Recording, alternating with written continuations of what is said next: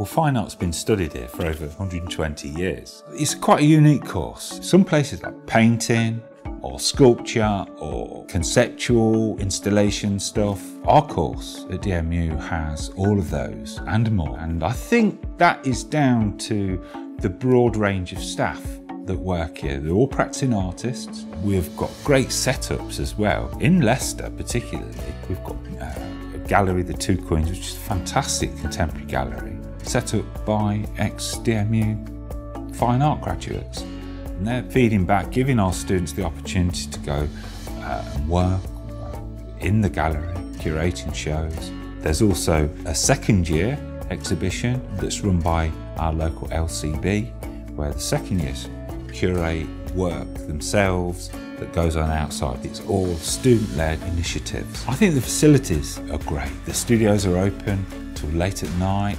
weekends. They have great access to the workshops. The workshops are second to none in the country. One of the great things about being on the course at DMU are the trips. I must have taken about 400 fine art students over the last 5 years to New York, Cyprus.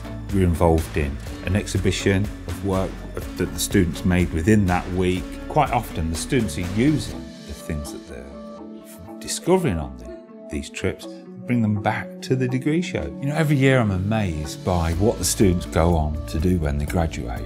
Many of them go on to be art therapists, restorers, curators, illustrators. We have a really good programme of visiting artists that come to talk to the students. Artists like David Shrigley and John Steziker. And also, afterwards, they'll give the students tutorials. They really enjoy that, and they're getting really good advice about how to move their work forward. Come to an open day. You'll see for yourselves. You get a chance to talk to the staff and to students to see how they're getting on.